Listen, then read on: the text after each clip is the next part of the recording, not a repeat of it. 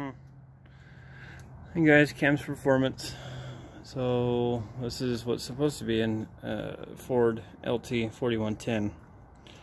I think it's just a standard 4000, not low center of gravity. It's close to the same size as the backhoe, maybe a little bit smaller. And it's definitely not a 3000. Anyways, we're in the middle of servicing the hydraulic fluid. So that is your rear end / hydraulic system. And that's, you can see it dripping.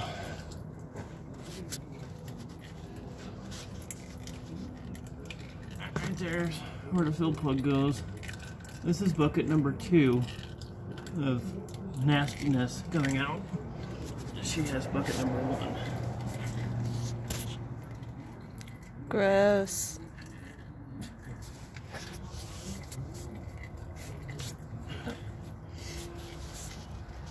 We just did an oil change, a filter and all that on it. Anyways, I got some VP tractor fluid, or VP Ultra. Usually these older tractors aren't too picky about what kind of fluid they get, like the newer stuff. If it's off by 1 grade and you're screwed. So anyways, while it's draining, I guess I could show you or walk you through some of the stuff all these levers and gadgets do. So this one right here, that's your PTO engage and disengage. This is your 1st through 4th in reverse. The other one over there is your high and low. Clutch, steering arm, incredibly complicated steering system. Hydraulic pump that's driven off the back of the crank, off the flywheel. This here is where that and that, or where these do accept a bucket. That's where they bolt up to. I'm kind of wondering that's where the other, I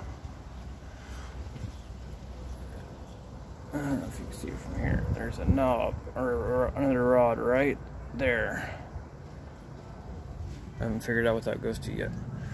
This right here, level there, these hoses go to like hydraulic rippers. You can engage and disengage them with that handle there.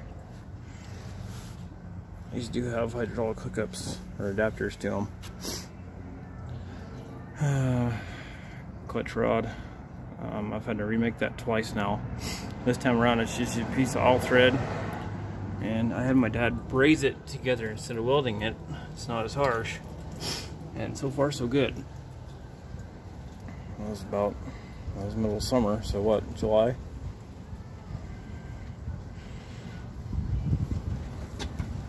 So take just a standard PH8A Ford filter, or 30001 Purolator. Power steering, generator. Your tack is driven off the back of the generator.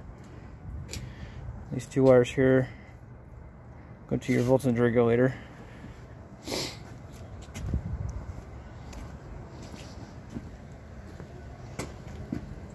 Coil, updraft carb, distributor,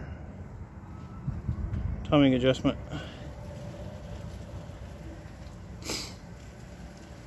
starter, obviously, starter solenoid, spinning brakes, and you can put a rod through these, or I think these actually take a clip. Anyways, you hook them together to where it doesn't steer or have steering brakes, and just plain brakes. This is your e-brake lock. You pull this, push the pedal down, pull this up and turn it. And it locks one or the other. Differential lock. And on this too, if you have that, you can see the hole here. You have that bar or pin through there, whatever you want to call it. And you have this pulled up and locked, and it'll lock both. Differential lock, e-brake. This is your PTO speed here. So it's slowing it down. Speed it up. Your engagement's over here. Make sure you have the clutch in or in neutral. Hydraulic control. Up and down. Yeah. This is the only one I've ever seen with this top. And I don't think it's homemade because it's got a Ford tractor stamp right on it.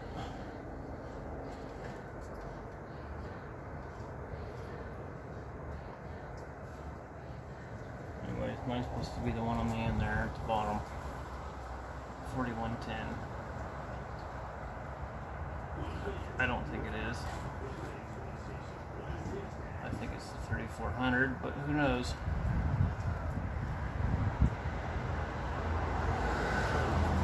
I really don't think this is made specifically for this tractor.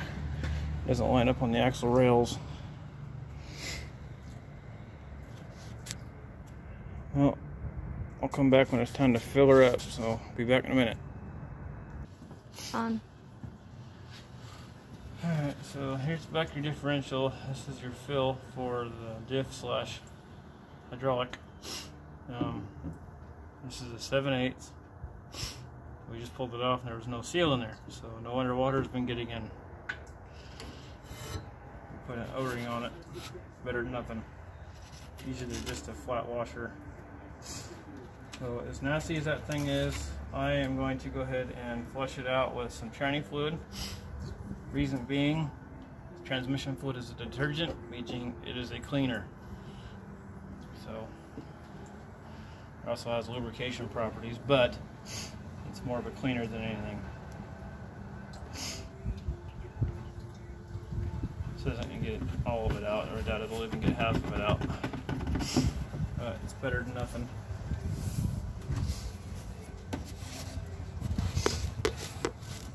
You want red or strawberry?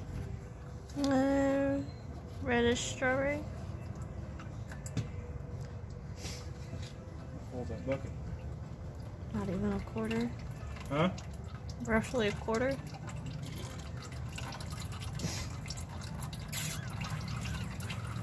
Yeah.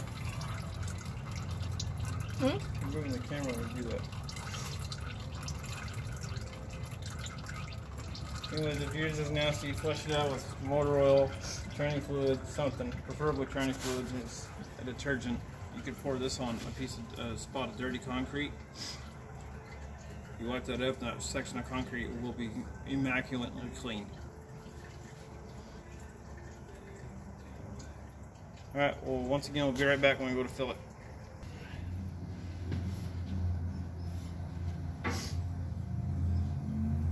Alright, so on the drain plug, I believe those are supposed to be the same as what's up here.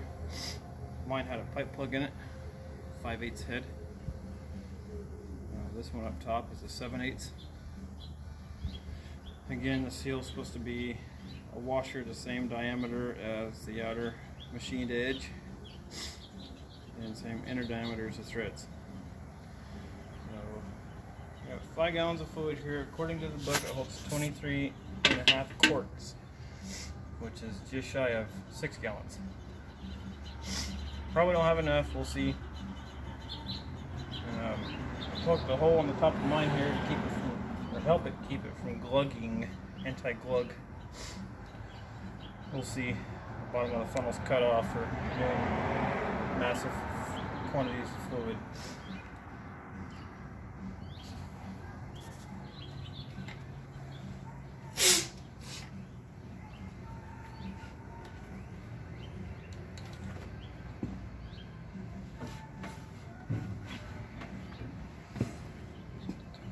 Denim box off. Alright, let's make it this. Huh? Okay, it's in there good. Worked out pretty good. Mm-hmm.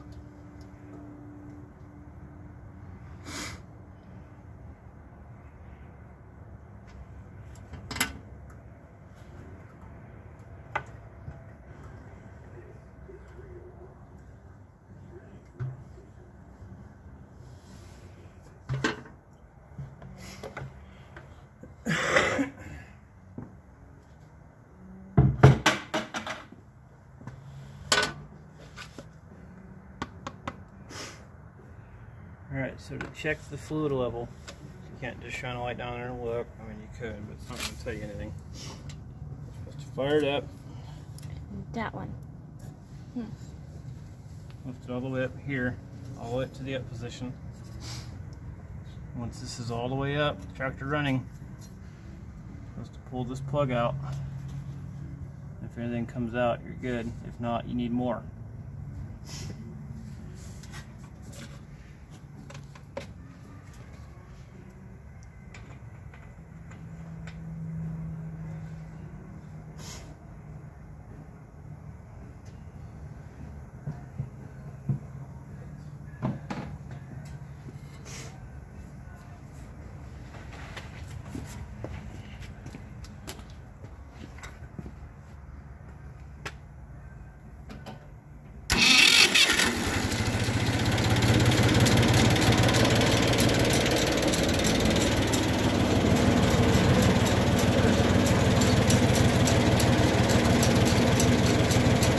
Look at that, it's working how it's supposed to.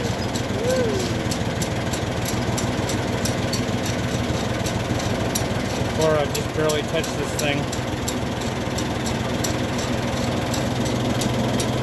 Get a spot here and the thing will just lift all the way up.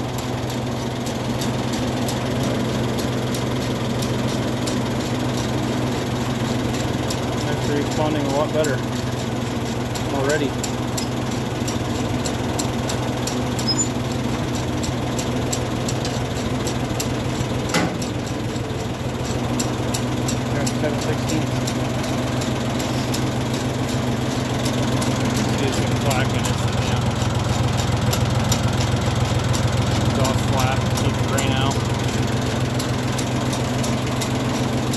Hopefully this is right. I really don't feel like I want to get any more fluid.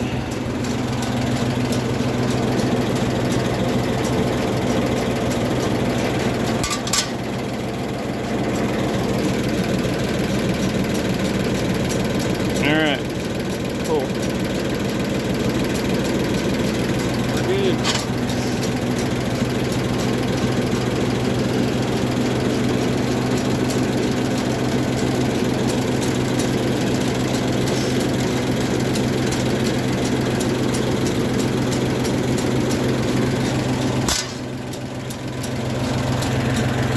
Hammers because somebody messed up the threads on this plug. I had to tap that wrench on there, not real hard, just tap it. Yeah, a lot better. I've got one side of the chain tighter and the other for backing up. That's weird, the thing's never hovered like that.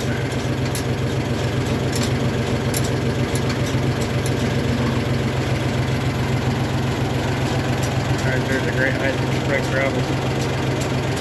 Oh, cool. Yeah, if you guys ever get one of these, don't be afraid to work on them. They're simple old tractors. They're actually kind of fun to work on.